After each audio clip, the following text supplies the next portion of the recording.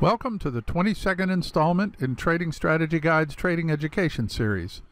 Today, I'm going to continue to discuss the MT4 menu. Stick around.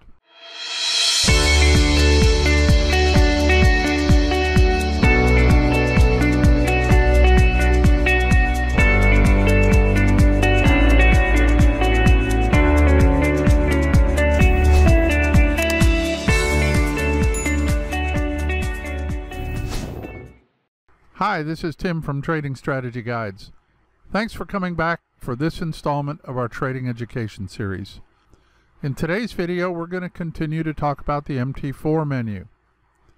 As usual, this video is not sponsored by MetaTrader, MetaQuotes, or whoever, so what you'll hear is my totally unvarnished opinion. And be sure to stay to the end of the video and I'll show you the dream trade for this week. Let's do it. In the last few weeks, I've shown you the MT4 toolbars and the beginning of the MT4 menu. Today, we're going to take a look at the rest of the MT4 menu. The MT4 menu contains all the functions you'll need for your regular use of MT4. You can think of the toolbars as being your favorites list. Pretty much anything that's in the menu can be added to a toolbar. And that's what I do, because it requires less mouse motion to use the toolbar. But the menu allows easy access to all the things you don't regularly use. Last week we talked about the first three menu items, File, View, and Insert. Today we'll start with Charts. First on the menu is the Indicators list. This will show you the indicators that are on your current chart. You can see on this chart I've got two moving averages and the toolbar that shows this information down here in the lower right. You can edit and delete indicators from this chart. Simply select it and click Edit. Dialog will come up that will allow you to make changes to the moving average in this case, or you can also select it and hit Delete and it will remove that particular indicator. The next item shows a submenu of the drawing objects on your chart. Selecting Objects List from this menu shows you a list of all the drawing objects on your chart. The Drawing Objects dialog box shows all the details of each drawing object. It then allows you to select them, edit the objects to your heart's content, delete these objects. This happens to be this trend line right here. Clicking delete will delete it. The other items in this submenu allow you to delete certain groups of drawing objects, all the selected ones, all the arrows. You can even undo a delete if you accidentally delete something. The next three items on the chart allows you to select the type of chart you want to see. A bar chart, candlestick chart, or a line chart. That function is just like these buttons right here on the toolbar that we talked about. In addition, you can select foreground chart to be sure the candles are drawn on top of any drawing object or indicator on the chart. Next is the Time Frames menu. This allows you to select the time frame of your current chart. This is a 15-minute. Back to the daily. This is just like selecting from this toolbar right here. Next in the Charts menu is the Template submenu. This Template submenu allows you to do everything that you could do using this toolbar button right here. You can save templates, load templates, remove templates, or you can select an individual template that you have saved. A chart template is simply a place where you can save a chart setup, including indicators, EAs, drawing objects, and so on, and apply all of that to another chart. I'll be going over this in more detail in a future video. Next on the menu is Refresh. Selecting this will cause your current chart to refresh the price data in case it gets wonky, which it does once in a while. If you think you're missing price information on the chart, you have weird looking candles or something, you can refresh it just to be sure that you have the latest price information available. The next item on the chart is the grid. This will allow you to add a time and price grid to your chart. I've got the grid in a very contrasty color here so you can see it really well. I don't usually use a grid, or if I do, I use a very subdued color. I just think the grid clutters the chart up and makes it hard to see what the candles are doing. The next selection adds volume bars to the bottom of the chart, as you can see right down here. I've said this lots of times before, so bear with me if you've already heard this 100 times. I'm not sure who came up with the idea of having the volume bars on the same chart as the candles, because they always seem to interfere with each other like they do right here. For instance, you have to look really close to see where the candle ends and where the volume bar begins right here. Those of you who have followed my videos for a while know that I like to put my volume bars in a separate sub-window to keep them from running into each other. But that's just my humble opinion. Your mileage may vary. The next two items in the menu are the auto scroll and the chart shift. That corresponds to the function of these two buttons right here in the toolbar. Auto scroll ensures that the latest candle is in the rightmost position right here. The chart shift allows you to add space on the right hand side of your chart.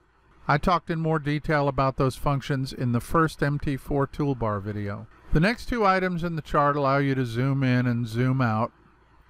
You can see the magnifier icons right here, and that corresponds to these two menu items.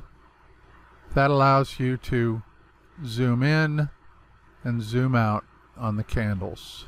Step by step simply shifts the chart one bar to the left until it's all the way to the left and the most recent candle is appearing on the right. You can also do this with the F12 function key on your keyboard.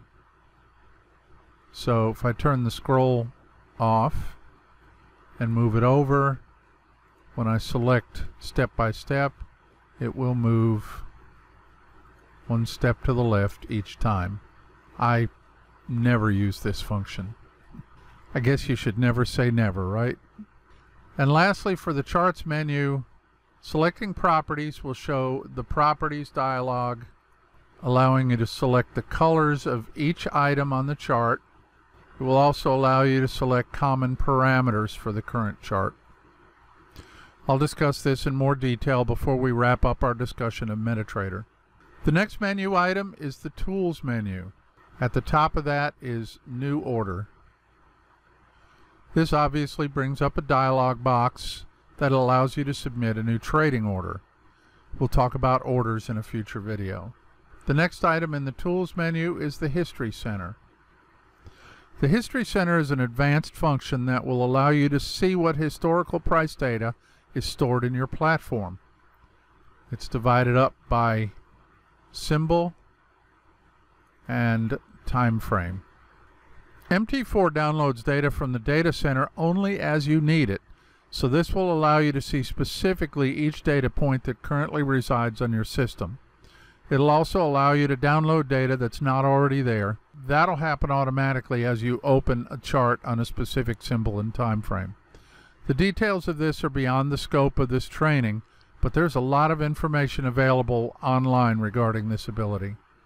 The next two items in the Tools menu, Global Variables and MetaQuotes Language Editor, are for folks who program indicators and EAs. Again, this is way beyond the scope of this training, but there's a lot of information available online on this subject. Lastly is the Options menu item. Selecting this will bring up the Options dialog that will allow you to modify all kinds of cool things on your platform. I don't recommend messing with it unless you're prepared to break stuff and then learn how to fix it. But that's been my middle name for all my life. Yep, they used to call me Tim Breaks Stuff and Learns How to Fix It Black. I know that's kind of long for a middle name. I blame my parents. Anyway, I'll talk about this dialog a little bit more in a future video. After the Tools menu is the Window menu. This will allow you to open new chart windows and arrange them in various configurations: tiled, cascades, tiled horizontally, tiled vertically, and then you can arrange the icons that appear. I suggest you open a bunch of charts and play with this to see exactly how it works and what it does. It's pretty straightforward. The last item is the Help menu. It has all the typical Windows type help functions, plus there are some specific to MT4, including a whole list of these MQL5 website links. The MQL5 website is the go-to place for anyone who wants to develop software for MetaTrader. MQL4 and MQL5 are the names of the programming languages for MT4 and MT5 respectively. For those that care, you'll find these programming languages very similar to the C and C++ programming languages. You also see links down here to the Apple App Store and the Google Play Store for the MT4 and MT5 apps that are available for those platforms. Wraps up our discussion of the MetaTrader menu system. Next week we'll look at some of the more complex dialog boxes in MT4. Let's take a quick look at the Dream Trade for this week. Dream Trades is a new service from Trading Strategy Guides. I've been testing this system out for a few weeks now, and I'm getting some really sweet stock trades. For just a quick overview, Dream Trades shows you selected stock issues that meet the Dream Trades criteria. The stocks are selected by their trade volume and other fundamentals, and also by the price with respect to the three moving averages, the 50-day, the 150-day, and the 200-day simple moving averages. This happens to be the Sleeping with the Bears page that shows potential sell trades. Last week we looked at the BATRK trade, which actually kind of had a weak trigger on Tuesday at the close. I didn't take this one, which of course turned out to be a good thing. But here's what I saw. Everything looked great when the price pushed down to here. Corresponds to this level right in here. But then it pulled way back, almost back to the 50. And it did all of that on less than average volume. I just didn't like the looks of that, so I stayed out of this trade. Remember, these are discretionary trades. If you did get into this and you took a hit, that's okay. That happens sometimes. Just keep plugging. You didn't do anything wrong because this was a signal. We just did not get the volume spike that I would like to see on these trades. Now again, this week I looked for a setup that wasn't too far along. Right now it's about 2 p.m. New York time on Tuesday, so the market will close shortly. AUB, or Atlantic Union Bank, looks like it could hold a day or so before breaking. Now you can see it's been in this descending triangle now for some time with declining volume. So close below the 50 right here with good volume would be a great trade setup, I believe. This is the reason why I like the Dream Trade stocks, because they fit so well with my trading pick strategies. Taking the Dream Trades is simple but requires a bit of analysis. Just about 30 minutes before the market closes, or about 3:30 p.m. New York time, take a look at the charts and find the ones that have been trending in the correct direction. Like this right here. Also, definitely want to see a spike in volume on the breaking candle. Now keep in mind that when this one breaks, you could see a little bit of stalling right in this area right here. So that's okay, because it's going to take a little bit to get through that level. Now when this breaks, the stop loss is going to be 105% of the entry price. So look at your entry, multiply it by 1.05, and that's where you'll want to put your stop loss. Your first target is 95% of the stock price. So look at your entry price, multiply it by 0.95, and that will be your first target. If the price starts going sideways, we'll close it and move on. That way we won't be wasting our equity on something that's just sitting there doing nothing. Now when the price hits our first target, we'll move our stop loss up to break even. Each time the stock moves 5% in our direction, we'll move our stop loss 5%, so it will always be 5% behind the current price. And that's our dream trade for this week. If you want more information about dream trades, just click the link below in the description box. And be sure to come back next Wednesday at 3 p.m. as we continue our discussion of the MT4 trading platform. Also, don't miss my Trading Picks videos on Fridays and Mondays right here at Trading Strategy Guide's YouTube channel at 3 p.m. U.S. Eastern Time. Be sure to subscribe and hit the bell so you'll be notified when these videos come out. Have a great Wednesday, and I'll see you with a new trading pick on Friday.